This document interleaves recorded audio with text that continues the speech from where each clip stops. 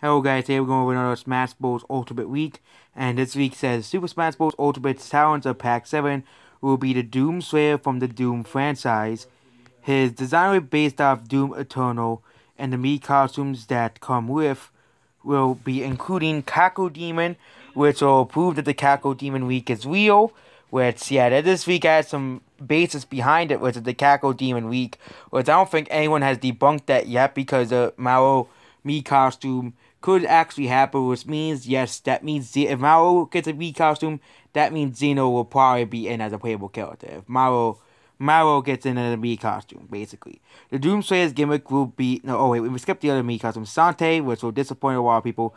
Reimu, which means that Nintendo and Toho have got together according to this week, but she won't be playable. She will be a Mii costume, Gaul, and Dragon Ball from Skyrim. The Doomslayer's gimmick will be a inventory system where you can switch between different weapons, such as the Super Shotgun Pistol and Chainsaw. Each weapon...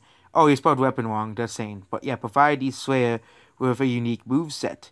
He'll be both revealed and released in August. So yep, this is a Doomguy week. There's one character that will work pretty similar to this, and that will be Master Chief. But yeah, Doomguy, this is considering that the Cackle Demon exists, I don't know if anyone debunked that one. Someone probably did, and it's probably fake by now. But yep, Doomguy is in Smash Bros. According to this week. A lot of weeks are going out. And what's this? I think the reason there's a lot of weeks going on about Doomguy is because Volt Boy was revealed as a Mii costume. So all the people who are hoping are making fake weeks about Doomguy won't be surprised if there's another fake week about Doomguy being in Smash Bros.